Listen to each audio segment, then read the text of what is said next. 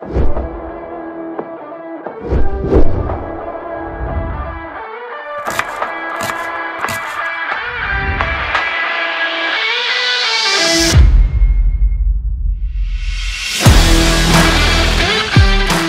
has long been a connector of cultures, one that feeds the body in its barest form and fuels camaraderie on a higher social level. This season, we explore the role of food in our Asian culture in connecting people and forging friendships.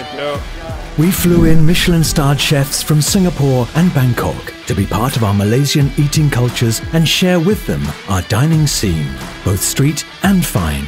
We call it here in Banjai. Well, this one has a chewiness. Very well done, very well done. To exchange and learn how differently we eat. And, more importantly, how much likeness we also share. This is Chef on Chef 3, Crossing Borders.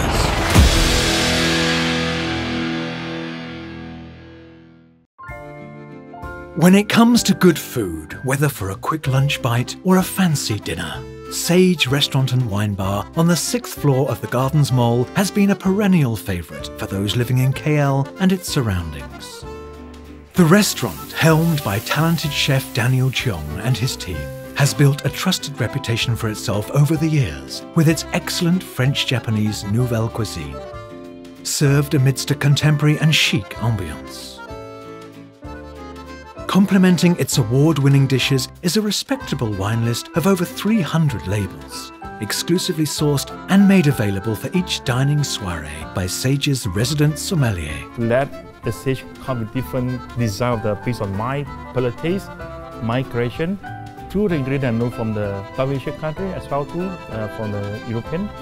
From that, I come up with different idea. Because I do more my cooking more to the Malaysian taste. Flying in for a taste of what Sage has to offer is Chef Haikal Johari from one Michelin star Alma by Juan Amador from Singapore. The genial Chef Haikal may surprise those meeting him for the first time. The wheelchair he shows up in is testament to his spirit and tenacity in overcoming odds stacked against him. A motorcycle accident in 2015 left him paralysed from the shoulders down. So 2015, while going to the racetrack itself, I had an accident, which till now, after 4 years already, I still could not remember what happened at all. And then I was in coma for maybe almost 2 days. And then when I woke up, the doctor just told me that, that I'm going to be paralyzed from my neck down, like for all my life, That was the toughest thing that happened to me throughout my 20 over years of being a chef. But he defied his fate and worked his way back into the kitchens through vigorous rehabilitative physiotherapy. Today, he has regained mobility in his hands, returned to his rightful place in cooking and serving up good food, and even earned himself a Michelin star. Hi, good evening.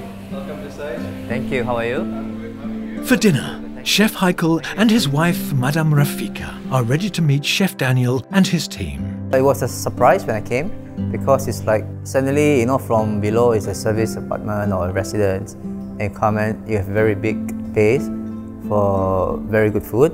I think the whole experience has been good. Chef Daniel has crafted a special menu for the evening, one which he calls the Craftsman's series of his best dishes, ranging from sweet seafood to full-bodied red meat. It's time to fire the first course. Welcome to Sage. Good evening. My name is Harin. I'm the Sage Wine Director. Pleasure to have you. Let me explain you the menu in briefly. Thank you. So this is Chef Daniel's the Craftsman series. The menu starts with an amuse-bouche of crispy oyster ravioli with balsamic sauce. A succulent Irish oyster is deep-fried for crunch before being served with a dash of Chef Daniel's house-made balsamic sauce.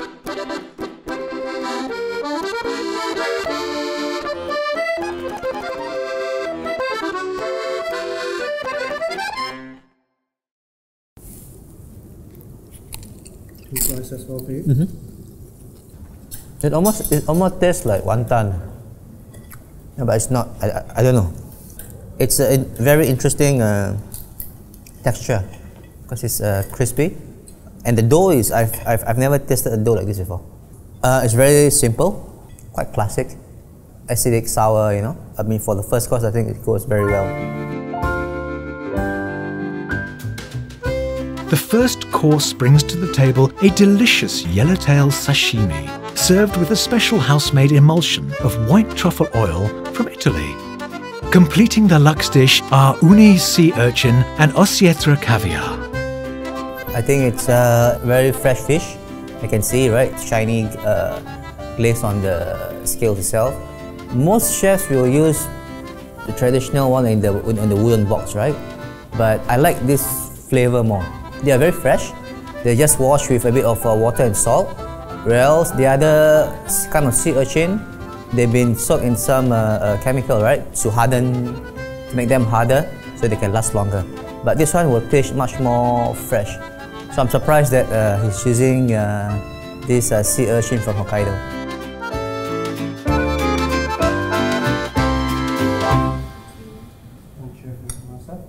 Smells good, eh? Here. That's your request. Thank you so much. It's nice. With the truffle sauce. Please enjoy. Thank you. Well, I can smell the truffle oil.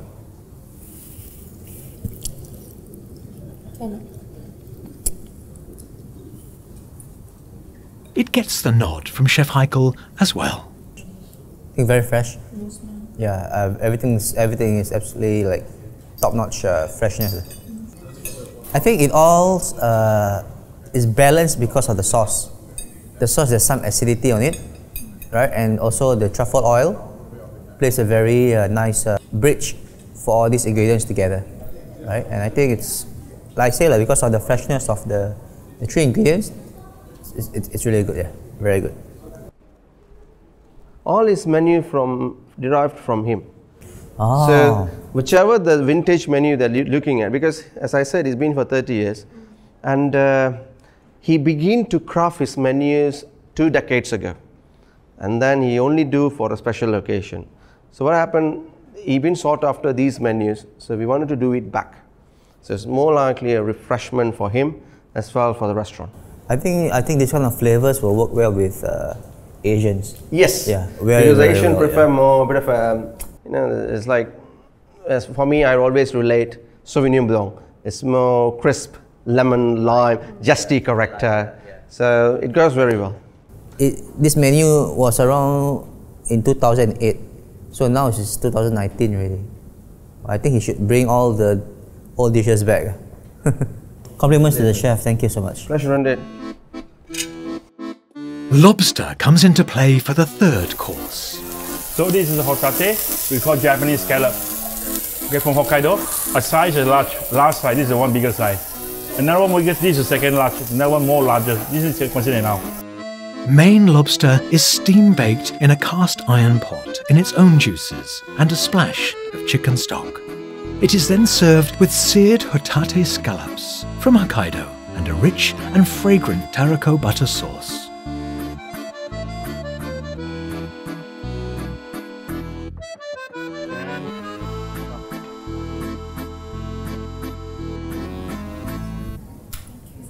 This is one of the Chef Daniel's classic dish. Please enjoy. Thank you. Because it's actually steamed in a cast iron. So you trap all the jus and the flavor within the shell. So the scallops and also the lobsters are baked together. So we started this with the fish, in fact. We did a trial run with fishes, and then this is our new creation. We used to do this with Chef Ken back in Cilantro more than 2 decades ago. Wow. So we're doing it here. The sauce are diluted, so this is the natural flavor. Please enjoy.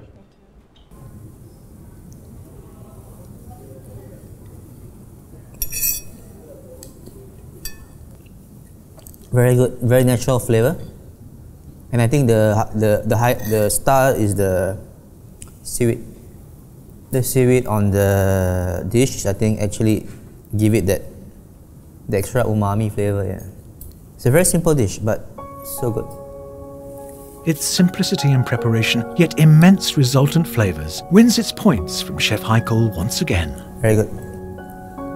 And also chef also uses the raw of the lobsters also in the sauce also. So that adds that brininess of the sea. Very good. It's very well thought of, using the raws and everything is very good. But just that if chef were to use the European lobsters, I think it would be like it's easily a 2 or 3 star Michelin dish. Yeah. Okay, I think chef is very experienced, right? To show that chef have a very great skill in mixing the flavors. Yeah, I think that's define a good or a chef want to be here. The next course brings yet another seafood dish. Chef, so this one you prepare and serve it to him. Oh, yeah. How many minutes do you need, chef? 5 minutes. 5 minutes. Wait, let me check first and I'll get back to you. This time being the Japanese kinky rockfish, prized for its smooth, fatty white flesh, and Australian geoduck. Chef Daniel prepares both à la meunière, basting it patiently with lots of butter. It is served on a bed of crunchy pea shoots and a sweet shellfish reduction.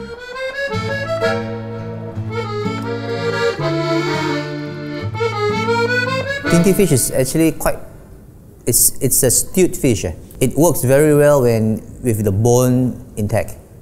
Yeah, so once the bone, when you feel them like this, right, sometimes it might get chewy. I think with chef experience, I think it's going to be, we'll see. Yeah. Hi, chef. Very good, chef. Wow. It's been wow so far, chef. How so far the food? Oh, very good, very good. Yeah, we like it a lot. Yeah. Oh, thank you very much. I think the flavors are very, very on the spot. Good, very, very good. So why I say I'm social because I love the mixed sauce. Whatever sauce you talk about, any starter course, all the French sauces, right? French sauces you're making. I like to learn. I like to taste it because I love to eat. Especially today, the sauce I talk about this fish. We're using the kinky fish, one of the Japanese. I choose the small side because I like the taste more smaller. Bigger side a bit. I don't like so much. So this is the size of this one. It's a small size. It's called kinky, and it's like what we call the red rock fish in Japan. So then the bottom will be using the mirugai, so Japanese mirugai. Then while we use the snow peas vegetable. Sauce is one thing for me. That using the reduction of the shellfish, the lobster head, sometimes the crab, crab shell as well too. Mirugai is the geoduck. Oh, geoduck lamb. Geoduck. Okay. The geoduck. So the mostly fish is more creamy, and the geoduck more sweet, and the sauce is the creamy sweet. So it's a very natural flavor. I love this flavor. In fact, he make my life easier to pair wines. Yeah, I think it's a very, very easy yes, to pair. Yeah. He made my life very easy. Please enjoy as well. Thank you so very much. much. Thank you. Thank you. Thank you.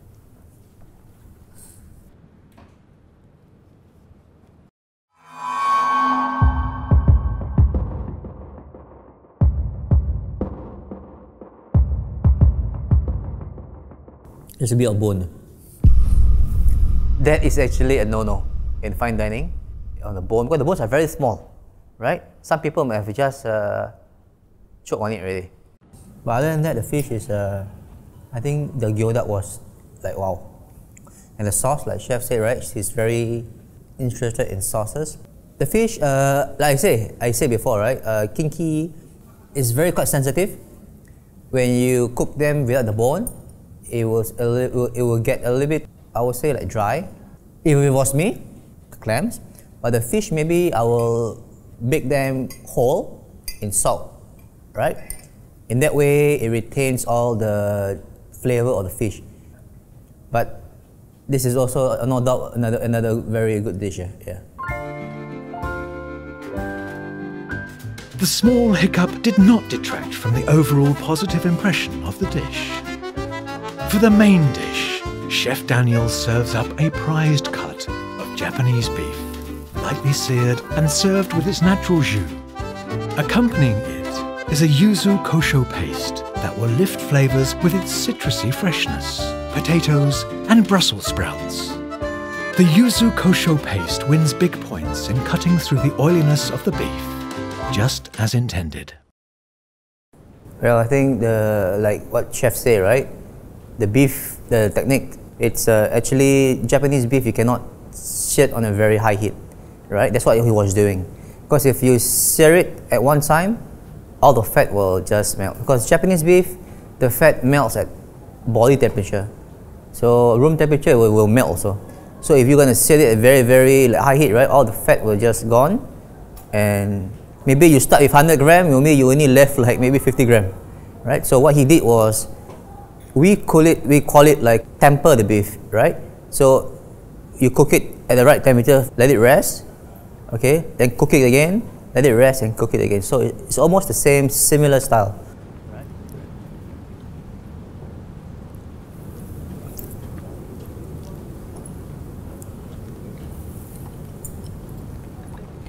I think this is like medium rare, almost rare. Yes, because the beef is very oily, so a bit of bitterness, spiciness, that kind of flavor, right, actually offsets the oiliness of the beef. If it's just the beef itself, right, then it's a bit too much. So all these other elements in flavors, it give it not so like gelat, not so rich flavor, flavorful. It's very flavorful, yeah.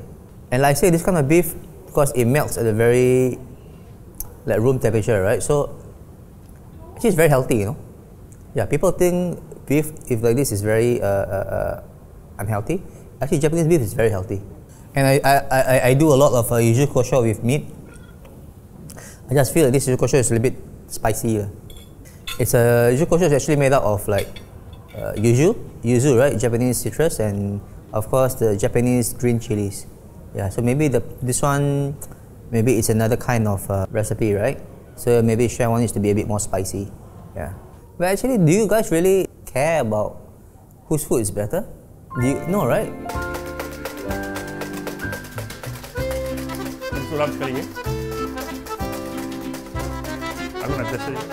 Dessert comes in the form of a Calvados apple brandy souffle. On the side, it also has an apple ice cream accompanying it for a nice balance of hot and cold. Souffles, I mean, I love any dessert actually. Light and not wet inside. Some people do souffle, right? I was recently at the 3-star Michelin restaurant in Singapore, but I won't name which one. There's only 2. So the souffle was, you know, we were looking forward for a souffle, and then inside it was wet, as in the egg whites were not distributed properly, you know, and it's like eating raw egg white at the end of the day. You know, some parts were not mixed properly, so that also, because people say that souffle cannot be dry, it must be moist, and you know, that kind of flavor, texture. But moist and uncooked is a total different thing. His method of doing souffle is a bit different. I think he just used only egg whites. Because normally souffle we add a bit of cream pâtissier, which is pastry cream, to make it like stabilized. But I only see him only use only pure egg whites. So I don't know, maybe what's the final, how the final dish come out. Can only see later. Chef, here with the dessert for you. Wow, the grand finale, right? Yeah, it's a Calvados souffle. We're finishing with the apple Fuji vichyssoise. So it's like sweet Japanese apple with the mascarpone ice cream, and finish with the apple jelly. And it's a cream pâtissier to make the souffle with the flavor Calvados. Okay, chef. Thank you. Chef, please enjoy yourself. Thank you. Thank you. Thank you.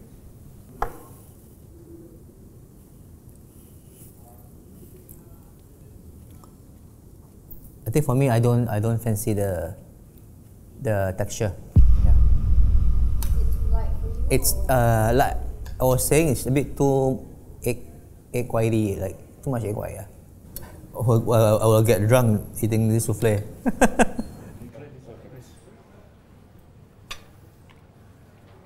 So chef, Very good. so how far the food from me to you is it okay, acceptable? More than acceptable. We'll come back again if we were staying in KL. Oh, thank you, chef. Thank you, chef. The food was very good. Thank you. The food was very, very good. Yeah. Thank you very much. And I was telling them, right, you know, nowadays young chefs try to overdo things too much for like Instagram, you know, for all that stuff. But I think it shows that classics like this, right, will last forever, right? Yeah, that's right. I should maintain myself as a classic preparation. You can see the way all preparations are very classic. It's an old technique from the French cuisine. There, you know, like then I use the Munir style to warm the beef, no? Then keep on Munir a few times. Then keep me a rim in the warm area to enhance the temperature of that. Beef itself nice, so the method of cooking just to enhance the more beefy flavor and taste. That is the method of cooking. I don't really order classic French cuisine, so. And the chef as well to agree that it's a method of cooking. I just feel like, wow, these chefs still very classic way preparation. They still remain the same what I'm doing. Life, this line always, you don't stop or keep on learning and keep on find a way, keep on create something that you may not know how the result, but after you create, you taste it, you like it. So this is my idea. Yeah, correct, exactly, I agree with you. I think in a degustation menu also, tasting menu, it's very hard to hit it the spot on every dishes, right? So, but like he say, after the end of the meal, he's trying every day to make things good, perfect, and all that stuff. I think it's the same thing with me also. We are never happy of what we are doing right now. We are trying to improve ourselves every day. Yeah? Like, I agree with you. As long it's good, right? It don't really matter, you know. It doesn't really matter. Yeah, thank you so much. Thank you for the evening tonight. Thank you so much. Thank you so much. Thank you so much. Thank you. Because really I had zero expectation, you know. Before I came, I thought like, a bit like, you know, typical Singaporean, KL, fine dining, you know. You don't really expect too much. Suddenly when you have the few dishes, wow, totally blew my mind. The dessert is a weak spot in Chef Daniel's otherwise impressive menu, but it was an overall splendid dining experience for Chef Heikel and Madame Rafika at Sage. Sage has long enthralled visitors of the Gardens Mall with its menu, and will continue to do so in time to come thanks to Chef Daniel's brand of haute cuisine that is as consistent in quality and flavour as it is imaginative. It is one born of true understanding of the ingredients, and made unique with slight twists in a way only a very experienced chef knows how. Chef on Chef is brought to you by Martell. Drink responsibly. Thank you for turning into this episode of Chef on Chef. I hope you enjoyed this episode and stand a chance to win a taste of the meal Chef Heikel had at Sage. First Class is giving away dinner for two lucky couples. Visit www.firstclass.com.my to win.